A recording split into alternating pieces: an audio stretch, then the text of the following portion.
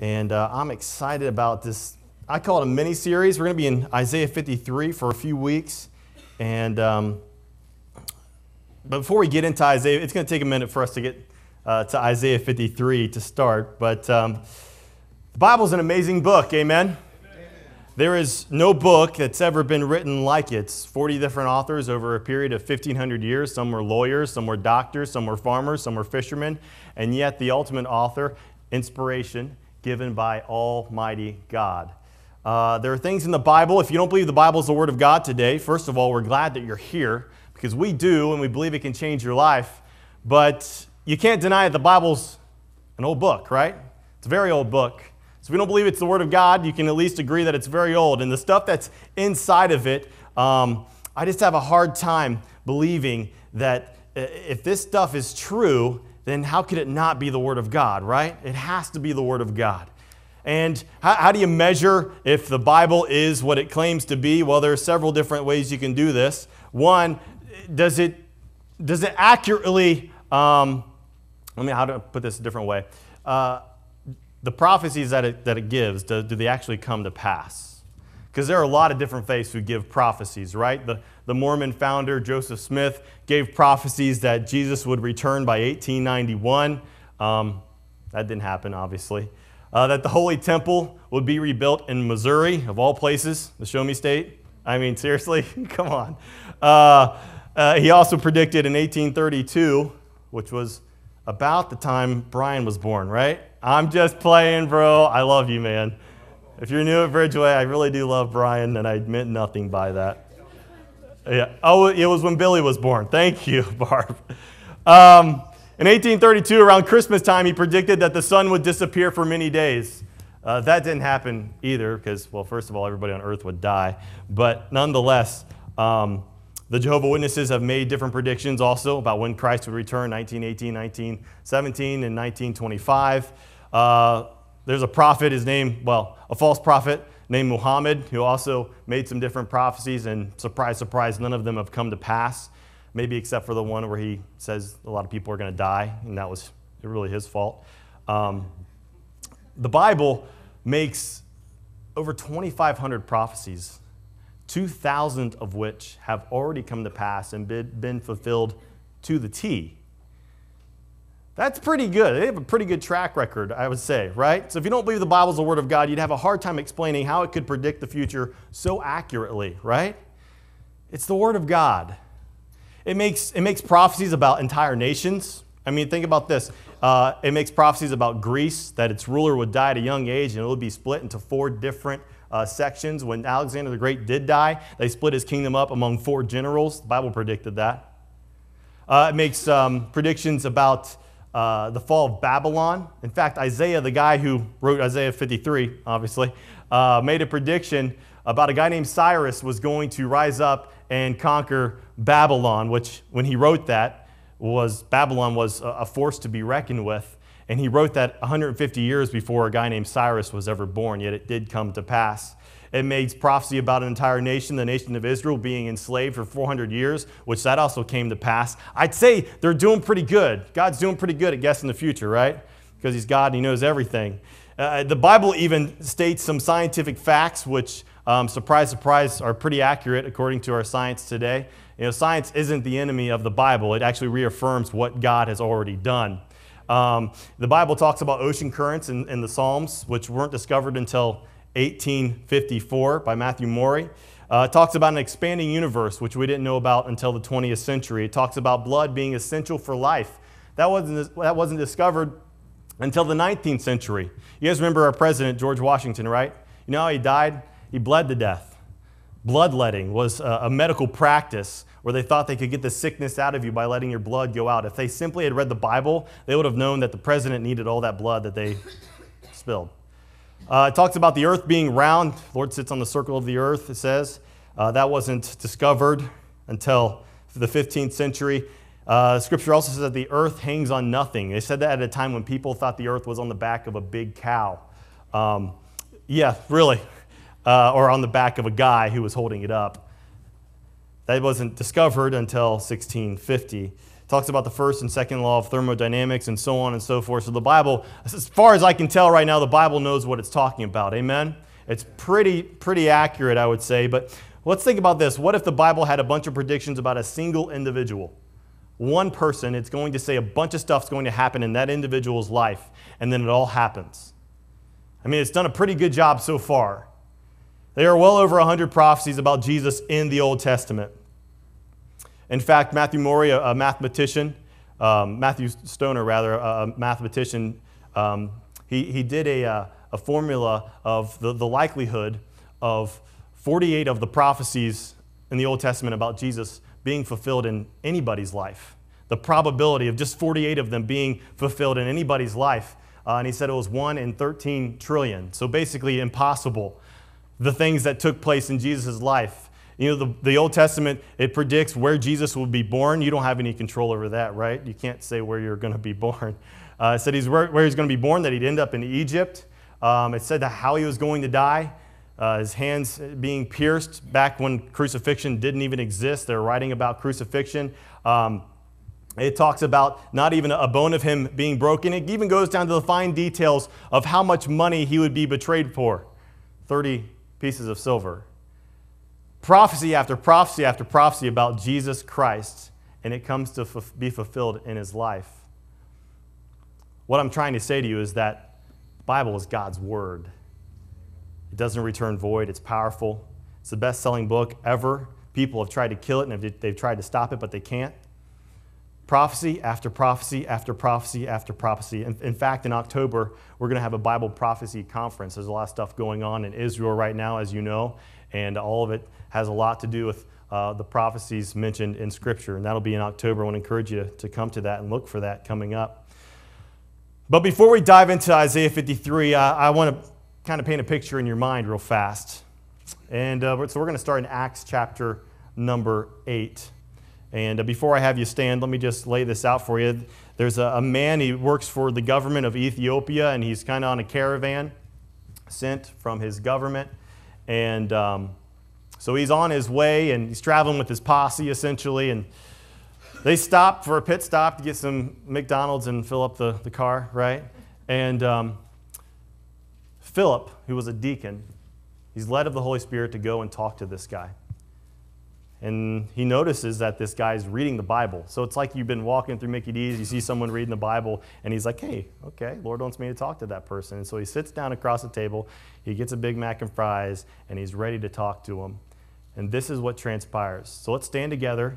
Acts chapter 8, we'll start in verse 30. It says, and Philip ran thither to him, and heard him read the prophet Isaiah, which would be the prophet Isaiah, and said, understandest thou what thou readest? Do you know what you're reading, man? And he said, how can I? This is the Ethiopian eunuch saying, how can I except some man should guide me? And he desired Philip that he would come up and sit with him. Verse 32, the place of the scripture which he read was this. And this will sound very, very familiar to you in just a few minutes. He was led as a sheep to the slaughter, and like a lamb dumb before his shearer, so opened he not his mouth. In his humiliation, his judgment was taken away, and who shall declare his generation? For his life is taken from the earth. And the eunuch answered Philip and said, I pray thee, of whom speaks the prophet this, of himself or of some other man? Then Philip opened his mouth and began at the same scripture and preached unto him Jesus. Thank you. You may be seated. He starts in Isaiah 53 to preach unto this individual, Jesus Christ. There was a professor that had gone to, before he was a professor, had gone in his workplace, and he took Isaiah 53, and he took all the verses out, he took the scripture reference out, and he went to his coworkers. He said, I want you to read this paragraph. I want you to tell me who it's about and where it's found in the Bible. And his coworkers read Isaiah 53, and they said, well, it's obviously talking about Jesus, and it was probably written in one of the Gospels. And he said, well, you're right. It is talking about Jesus, but it was not written in the Gospels. It was written 700 years before Jesus physically comes on the scene. What you're going to read today is a chapter that's 700 years before Jesus is born. It predicts almost to a T what he's going to experience. In fact, Isaiah 53 in the Old Testament is probably the most specific chapter about Jesus. about the Messiah. The title of our series is called The Forbidden Chapter. Why is it called that, you might ask? Well, there are some rabbis who will skip this chapter altogether when doing a study on Isaiah. Now, there are ones who will tackle this chapter, but they will proclaim that Isaiah 53 is talking about Israel or talking about Jeremiah. It's not talking about Jesus, which is interesting because up until the 12th century, rabbis taught that Isaiah 53 was a messianic chapter, meaning it's a chapter about the Messiah that is to come. But when the 12th century got there, for some reason, they decided to change that teaching and say, no, it's not talking about the Messiah. It's apparently talking about someone else. And their rooted belief is because they don't believe Jesus is God in the flesh. So it is called the Forbidden Chapter by some. It's also called the Gospel of God by others. And so this chapter is extremely unique. And maybe you've never read it before, or maybe you've read it just kind of like skimming over it. But just prepare to be blown away at the detail mentioned about Jesus' life. And we're going to see this in every verse. We're going to be studying verses 1 through 3 today. But let's read, and you can stay seated for this, but let's look at this chapter that Philip was explaining to this Ethiopian to tell him all about Jesus Christ. Isaiah chapter 53. Who hath believed our report, and to whom is the arm of the Lord revealed? For he shall grow up before him as a tender plant, and as a root out of a dry ground. He hath no form nor comeliness, and when we shall see him, there is no beauty that we should desire him. He is despised and rejected of men, a man of sorrows and acquainted with grief.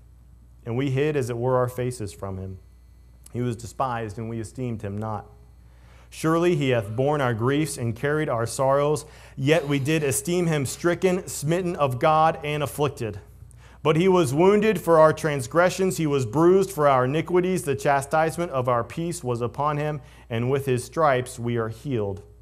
All we like sheep have gone astray. We have turned every one to his own way, and the Lord hath laid on him the iniquity of us all. He was oppressed and he was afflicted, yet opened not his mouth. He is brought as a lamb to the slaughter, and as a sheep before her shearers is dumb, so he opened not his mouth. He was taken from prison and from judgment, and who shall declare his generation? For he was cut off out of the land of the living. For the transgression of my people was he stricken. And he made his grave with the wicked. He was crucified with thieves. And with the rich, he was buried in a rich man's tomb in his death. Because he had done no violence, neither was there any deceit in his mouth. Yet it pleased the Lord to bruise him. He hath put him to grief. And when thou shalt make his soul an offering for sin, he shall see his seed. He shall prolong his days, and the pleasure of the Lord shall prosper in his hand. He shall see the travail of his soul, and shall be satisfied. By his knowledge shall my righteous servant justify many, for he shall bear their iniquities. Therefore will I divide him a portion with the great, and he shall divide the spoil with the strong, because he hath poured out his soul unto death, and he was numbered with the transgressors, and he bare the sin of many and made intercession for the transgressors. Who on earth could it be talking about? I can't think of any person throughout history this could be talking about other than Jesus Christ. Now this chapter is really a sorrowful chapter. It describes in detail the darkest time in all of human history, the day that God died. But it also is describing the most victorious event to ever take place in human history. The fact that Jesus made himself an offering for every single person in this room and every single person outside this room. Isn't that awesome? That he willingly endured what this chapter describes. And so I want us to deal with the rejection of Christ this morning in the first few verses. And so the first thing we're going to look at here in Isaiah 53 is the predictions about the Savior that were rejected. Notice verse 1. It says, who hath believed our report? Isaiah just kind of lays it out there. Who's believed what we've said? Who has believed the message of the Messiah that is to come? And he was pointing out to his fellow countrymen that they were going to possibly play an important part, and they could play an important part of the coming Messiah, but of course they would not listen to Isaiah. Who's believed us? You know, you may have people that you're trying to win to Christ. I know I do. And some, for whatever reason, have reasons of, first of all, does God exist? Or is God morally good? So on and so forth, different reasons. But the main reason people don't accept the Lord is because they don't believe his book. They don't believe the Bible. That's the root cause of all of it. Because if you simply believe the Bible, you're going to believe the author, right? And so that's the root problem that Isaiah talks about. Who's believed us? Has anybody believed what I've said? This rings true when Paul is in his day trying to preach to his fellow countrymen in Romans 10. Take a look at this. He says, how then shall they call on him whom they've not believed? And how shall they believe in him and whom they've not heard? And how shall they hear without a preacher? Man, right there, Paul's smacking us in the face, first of all. He says, how are they going to believe on someone they know nothing about? You know something about him, so you better talk about him, is what he's saying. How are they going to hear without a preacher? And he's not talking about a preacher in my context. He's talking about all of us being preachers, all of us preaching the message of the gospel to everybody all around us. Verse 15, and how shall they preach except they be sent? As it is written, how beautiful are the feet of them that preach the gospel of peace and bring glad tidings of good things. But they have not all obeyed the gospel. For Isaiah, he's going to quote Isaiah here. For Isaiah saith, Lord, who hath believed our report? So then faith comes by hearing, and hearing by the word of God. He says, those who have heard have not all obeyed the gospel. And he just refers right to Isaiah. Who's believed us? Has anybody believed us? Well, let's understand something, church, that the way is narrow. Few there be that find it. There are going to be plenty of people who will reject the gospel, but not all of them will reject the gospel. I think it was Bertrand Russell, the atheistic philosopher, when he was asked if he met God, if God did exist, what he would ask him. And I think his question was, why did you make it so hard for us to know you? But the reality of that is, I think if you're here today and you don't believe in God, I think when you stand before God and ask him that question, and maybe I'm wrong, but I think his response is going to be, seriously? How did I make it so hard for you to know me? First of all, do you not see everything that I made out of absolutely nothing, and yet you thought it was a giant accident? Are you kidding me? How I made everything with precision, precise, fine-tuned, everything in my creation I created perfectly without anybody's help, and yet you looked at it and said, oh, it must have just been happenstance? Are you kidding me? Or the fact that I came down there physically and walked among you, rubbed shoulders with you, lived life as you lived? Are you kidding me? And furthermore, that I wrote a book and I left it for you and I left my church to tell you about it, and you're going to tell me that it was hard to know me? Who hath believed our report? And there will be those who reject. In fact, today people still reject. We know this to be true, but they've got to hear it nonetheless. I will say the percentage of your success in sharing Christ and people coming to Christ, and I shouldn't say success necessarily, because our job, if you're sharing Jesus, you're successful, okay? Because only God can save someone. You can't save anybody. I didn't know if you knew that, but you are incapable of saving anybody.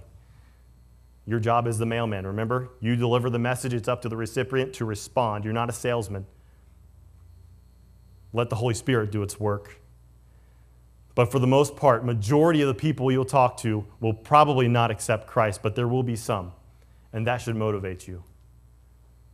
Don't be discouraged if the majority reject you. They rejected Jesus. We should be used to rejection and then celebrate when someone accepts. 1 Corinthians 1:18, for the preaching of the cross is to them that perish foolishness, but unto us which are saved it is the power of God. Verse 23, but we preach Christ crucified, unto the Jews a stumbling block, and unto the Greeks foolishness. There are some people who think you're absolutely crazy, that you believe in an almighty God who sent his Son, who died for you and rose again and loves you and wants a personal relationship with you. There are some who will say you're absolutely crazy for believing so. Of course, the alternative is believing that everything happened by accident, that non-life produces life and unconsciousness produces consciousness, and we're the crazy ones, right?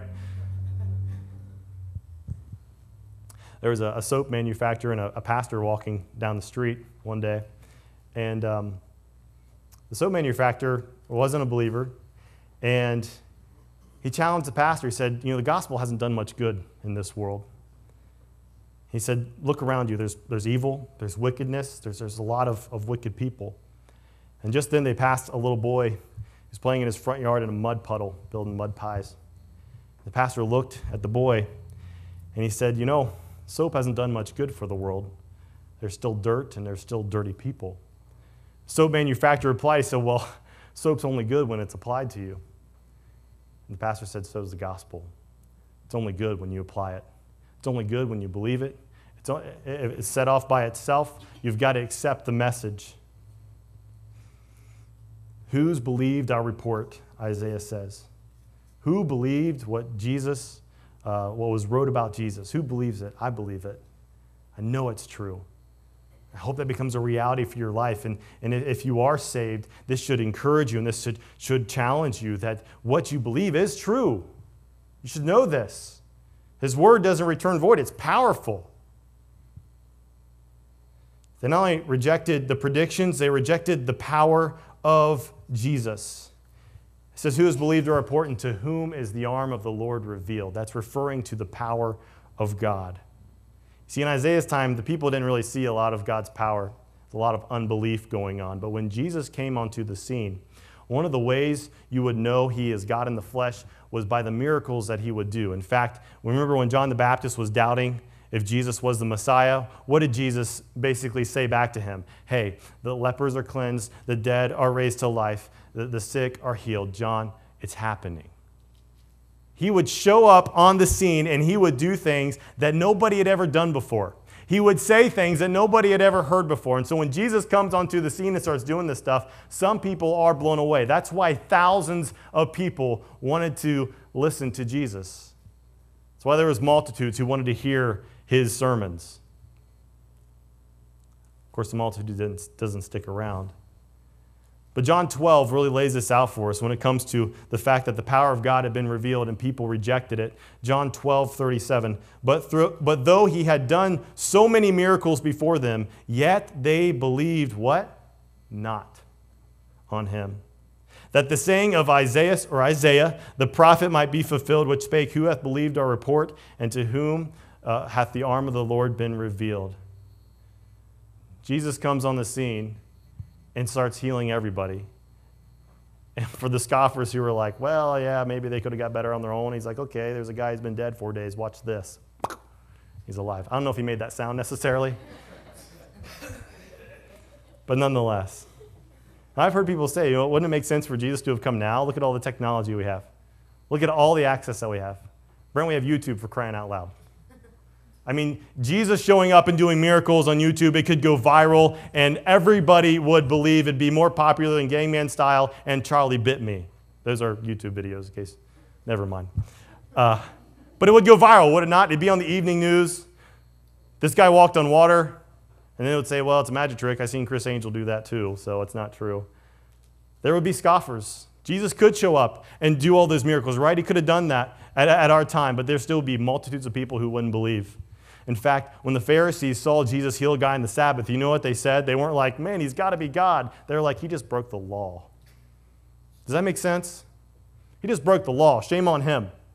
He just healed a man. To whom is the arm of the Lord revealed? Is this power has been shown. Jesus has shown up. He's done incredible things, and people still don't believe. There are miracles taking place today.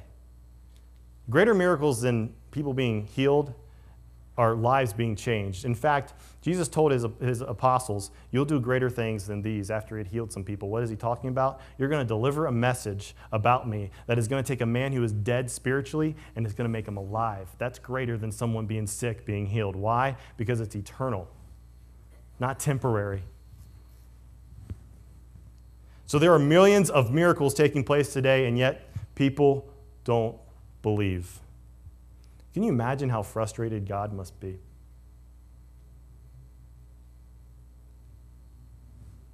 They won't accept the message. They don't accept the power.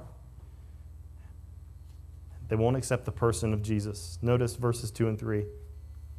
For he shall grow up before him as a tender plant. Jesus, when he comes on the scene, it's not like a big conqueror. He's born in a stable. He's poor.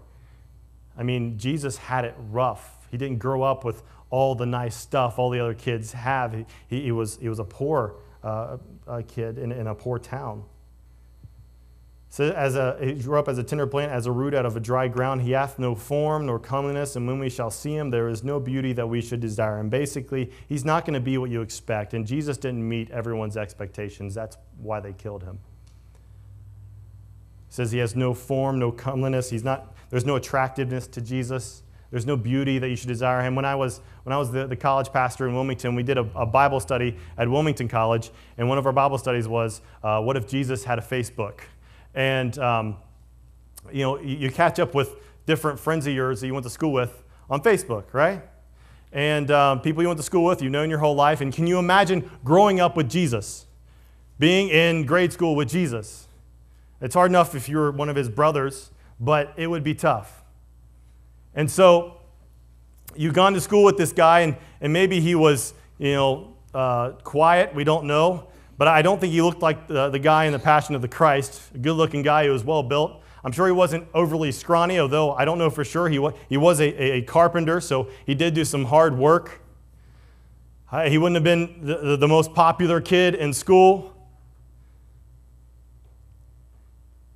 And so, maybe for the senior yearbook, he got voted most likely to be the Messiah. We really don't know, but nonetheless, you join him as a Facebook friend later on, and his occupation at that time is he's a carpenter. He's 23 years old. Hey, what's Jesus doing? Oh, he picked up his dad's business, and he's doing good. He built my mom and dad's deck the other day, and he does great work. He's honest, and what he says you're going to pay is he's not going to try to cheat you out of any money. He's going to do the work. He's going to get it done, and then you're friends with him. You see different posts from time to time, and then he gets to being 30 years old, and he comes out and he says, you notice in your news feed that his job description changed from carpenter to I am God. I'm the Savior of the world. I'm the Messiah. I'm not what you think I am. I'm much more than that. And then, he probably does post pictures of him doing incredible things, right? He wanted people to know how powerful he was, how powerful his God was, how powerful his Father was, the Holy Spirit. He wanted to show that he is who he claimed to be. Can you imagine being a friend of Jesus his whole life and then being like, seriously, Jesus, you're the Son of God? And there were people who experienced that. When Jesus went to his hometown and preached, do you know what happened? He said he could do no great miracle there. Why? Because of their unbelief. They said, isn't this Joseph's son, Joseph the carpenter? They didn't say this is the Savior of the world. He has no form. He has no comeliness. There's no beauty that we should desire him. He's not what people thought.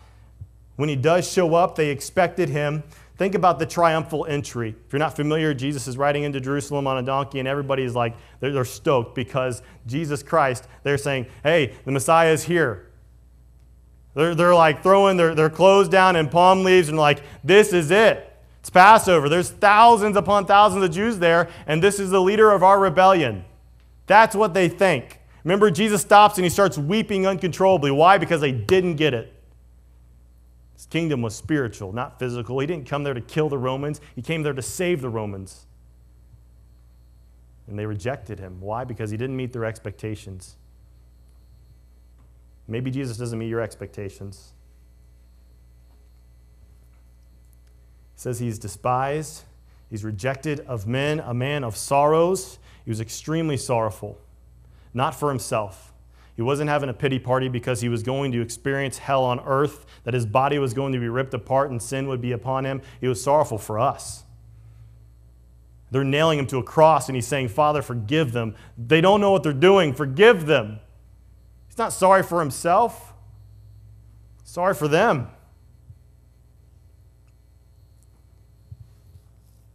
He was a man acquainted with grief. Jesus knows what it means to suffer. If you've ever had to suffer through your hell on earth, Jesus knows what it's like.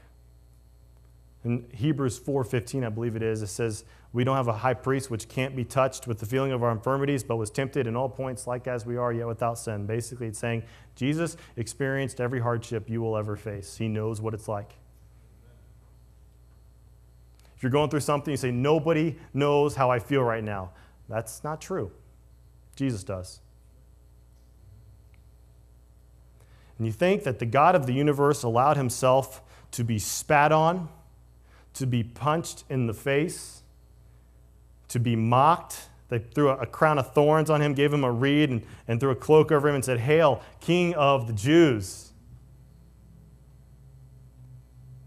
To allow himself, as it says, we hid our faces from him. He was despised and we esteemed him not. He's doing this all on his own.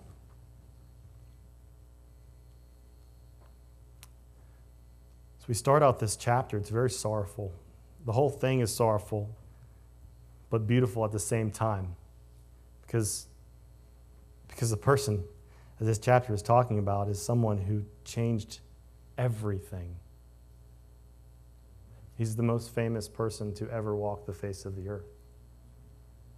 He's not famous because he wants to be popular. He's famous because he changed everything. He changed everything for me. If you're a follower of Jesus, he changed everything for you. So let me ask you, are you rejecting Jesus this morning? Maybe you sit in your seat and say, Brent, I don't really know about Jesus necessarily. I mean, there's some good things about him. There's some things I'm not too sure about. Listen, you can't be neutral about Jesus. Either you accept him or you don't. Jesus basically laid it out. Either you're with me or you're against me. I mean, that's a line in the sand. You cannot be neutral when it comes to Christ. So are you rejecting him? Are you with the multitudes that would say, I'm not going to call him Lord and Savior? And one day every knee is going to bow, every tongue is going to confess that Jesus, not Buddha, not Muhammad, none of those guys, but Jesus Christ is Lord and Savior. The point I make to you is it's much better to say that now than to wait and be forced to say it, right? Because ultimately, what our society doesn't want is accountability. They don't want control to be given to someone else, control of their life to be given to God, and them have to answer for their actions. That's ultimately why society, for the most part, rejects Jesus Christ, because he'll hold them accountable. Well, ultimately, you're going to be held accountable. And I'm here today as a pastor, as a preacher. This church is here today to tell you it's much better for you to make a decision for Christ now, because you're not going to have a chance later on. They rejected his word. Have you believed what I said today? Because I haven't said anything that's inaccurate. I guarantee you, I take preaching very seriously. And in fact, I preach my sermon before I preach my sermon. I'm here at 7:30. I want to make sure everything is said that is right and kosher, and I've studied, and I'm ready to go. Have you believed me today? If you're lost, I would encourage you to believe me. If you're saved, obviously you believe me. But there are those around you who don't. Have you rejected his power?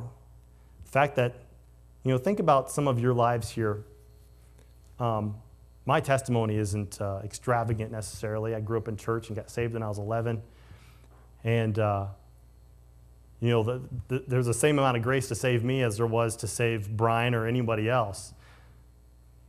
But some of you, your past was much different than mine. You had a very hard life, and people said it would be a miracle if you accepted Jesus Christ. And it was a miracle that you accepted Jesus Christ, but it was also a miracle that I did. Jesus Christ exhibited his power in my life, that he saved me, and he saved you. So do you reject his word? Do you reject his power? Do you reject him? When Jesus left this earth, physically, you know how big the church was? It was the same size Bridgeway is. We run about 120 folks on any given Sunday. It's 120 when he left. He didn't have a mega church when he left. Which, in one way, that challenges us. What could God do with 120 people here, right? That's pretty cool. Because what was 120 is now in the millions, upon millions, upon millions, upon millions. Church, please know, if they rejected Jesus, they will reject you. but not everybody will. Not everybody will. So where are you at today?